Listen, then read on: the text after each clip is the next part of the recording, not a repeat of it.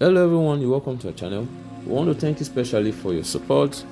Now in today's video, Apostle John Suleman explained his ordeal with a kidnapper who offered him the sum of $300,000. Now the reason why the kidnapper offered him that money, we don't know, he didn't mention, but something else happened after the money was being offered. A young man brought some bundle of money, some huge wads of dollars, wrapped in bags, about 100,000. That is 300,000 US dollars.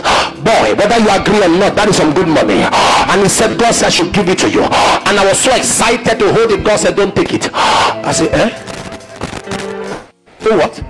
He said, don't take it. I said, Father, 300K. God said, don't take it. I was looking at my office, I was looking at the boy. The Lord said, tell him to go with it. I said they should go with it.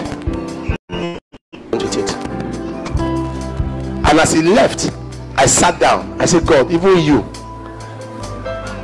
can you see the projects that we have around here? Few weeks after that, I sat down. I don't go on social media. I'm not a social media person. My wife is here. I don't go there. But I use the Twitter handle. I use my Twitter. One day I sat down. 2 weeks after that, I was going through my Twitter. I saw somebody sitting on the ground. The person was sitting on the ground, and the police was interviewing the person. They said the person is a kidnapper, and the person kidnapped this, and the person did this. They were asking him who are you, and who has he kidnapped. They said he posts money on social media, he does this, he does that. I looked at the face. I was really confused. I zoomed the face. It was the boy that came to my office some weeks back with money, a kidnapper. Am I talking to somebody here? And I said, hey! And am I talking to somebody here? Am I communicating? And he was mentioning names, listing names. That's how my name would have entered into it. And they will not say that's the first time. They will say that's how he has been collected. God cannot lie. Obey God. Listen to the counsels of God. I decree you will not be found in error. You will not be found in error. Your innocence will not put you in trouble. Your innocence will not put you in trouble. Naaman had a reproach, and God decided to end that reproach. But the first thing he did was he was kind. Get somebody kind. If your reproach must end, you must understand the mystery of kindness. The mystery of kindness. Listen to me. When you treat your wife, understand that is somebody's daughter. When you treat your husband, understand that is somebody's son. When you treat your neighbor, understand these are human beings like you. Before you say anything to anybody, first say it to yourself. When you call your phone, you want to send an insulting message to someone, read it to yourself. You are not okay. You are stupid. Read it. I am not okay. I am it's not right. Delete it. Am I communicating to somebody here? If you operate like that, your words will be seasoned with grace. Before you do anything to anybody, put yourself in the shoes. Be kind to people. A man called Joseph.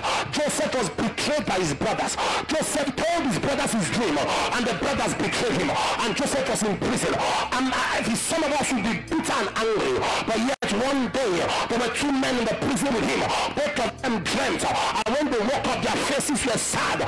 Joseph looked at them and said, why are you sad? When I saw that, I asked myself a question. Joseph is the one who was supposed to be sad because his father was not asking of him. His brothers abandoned him. Potiphar's wife put him in prison. Despite that, he was not sad. He asked the men around him, why are you sad? Why is your countenance falling? And they told him, and he told them their dreams, and he explained and interpreted their dreams for them. Child of God, you must get to understand. Don't let circumstance take your joy. Don't allow the problems of life take your happiness. Be joyful in the Lord. In James chapter 1 verse 2, he said, count it all joy when you fall into diverse temptation, knowing that the trying of your faith worketh patience. Let patience have a perfect work in you. Am I talking to somebody here? Am I talking to somebody here? In Psalm 16:11, thou will show me the path of life. For in thy presence there is fullness of joy, and thy right hand are pleasures evermore. In Nehemiah chapter 8 verse 10, the joy of the Lord.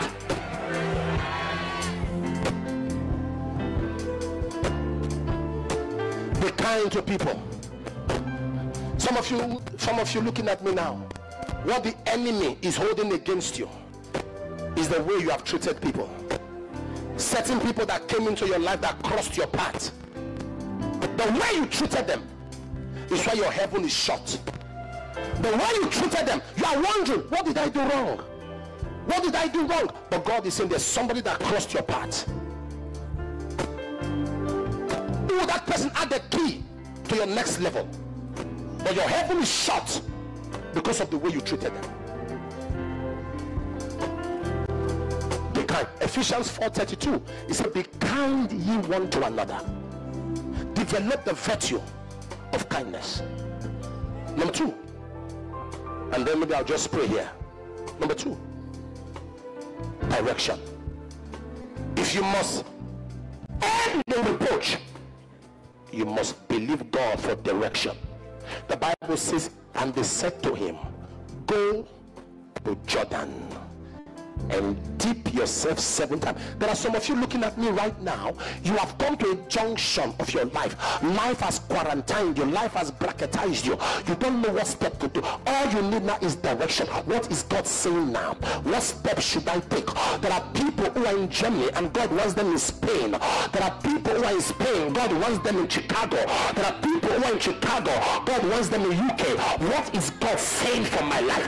What is the plan and the purpose? The agenda of God for my life. You need direction. Am I speaking here? In Proverbs chapter 3 verse 5 verse and 6, he said, trust in the Lord with all thy heart, all understanding, but in all your ways acknowledge him, and he shall direct your path.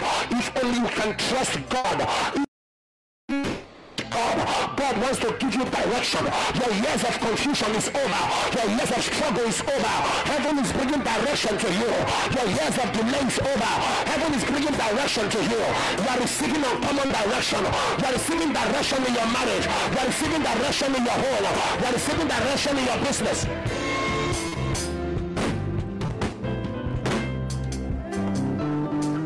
Take your seat.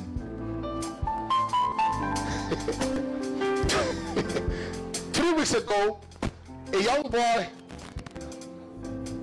came upstairs to my office with a girl that he wants to get married to.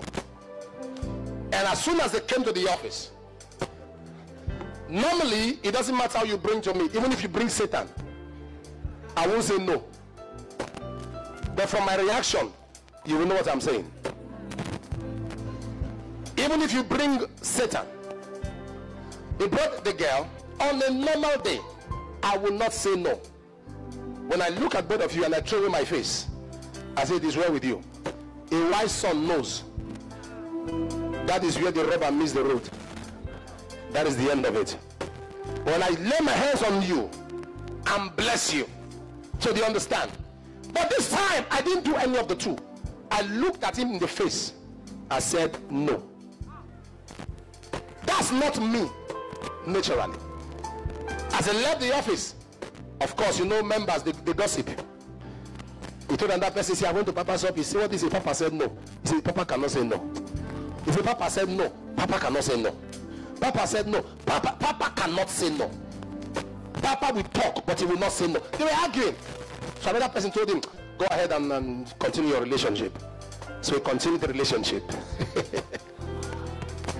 A week after that, the young girl was coming to the house, cooking for them, doing everything. A week after that, he called me and he said there is trouble. I said, well, he said I should help him. I said, what's the matter? He said it's in the police station.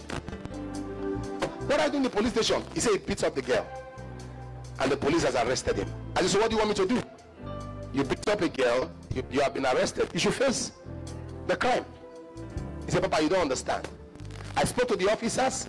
They bailed him and said he has to return back to the station. On Sunday, last Sunday, he was in my office. I said, I know you to be a decent boy. Why did you beat up the girl? The girl went to work with the mom in the house. He said they called him at work that you rush home. There's a problem. He rushed home and he opened the door and saw the girl on top of his mother.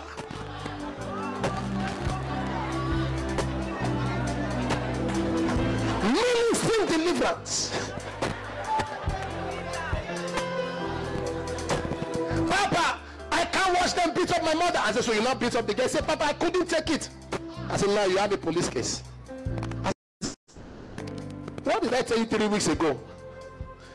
Papa, is it not those stupid people? God cannot lie. He sees the end from the beginning. Am I communicating here? He sees the end from the beginning. Any pit you want to enter, I decree, just before you enter that pit, God will preserve you. Any trap that has been prepared for you, any trap prepared for your family, maybe you have a brother, you have a sister, and you are concerned about them. You have a relative, you are concerned about them. You have a son, you have a daughter, you are concerned about them, and you are asking God that they don't make mistakes. You are asking God that they don't take the wrong step. You are asking God they don't go out of line. You are asking God that they don't shift from the plan and purpose of God. I make a declaration in the name of Jesus. You will not be a victim of life. You will not be a victim of a trap. You will not be a victim of a spell. You will not be a victim of a setup. The Lord shall deliver you from 6 trouble, and in 7 trouble you shall not be a victim. The Lord shall deliver you from the terror by night, the arrow that fly by day, the pestilence that stalketh in darkness. Am I speaking to somebody here? You will not be a victim of a trap. Remain standing, remain standing.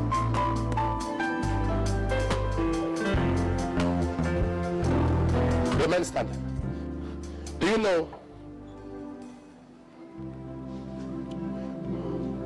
when people say they have wasted some years, they say, oh, I wasted these years. This year has not been productive. That year has not been productive. It's because that period of their life that seemed wasted was on the platform of the absence of direction. If you get signals from heaven and you know what to do, productivity emerges. Nothing